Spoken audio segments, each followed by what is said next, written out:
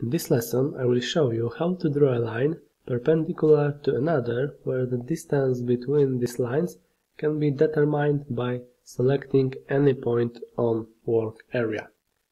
First, draw any line you want.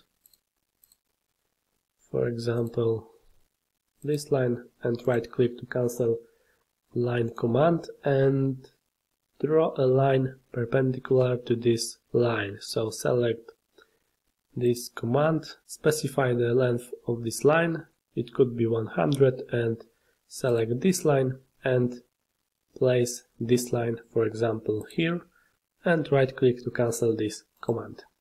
Okay, let's right click again to backline tools and choose the parallel through point command, and now select this line and define the position of the new line.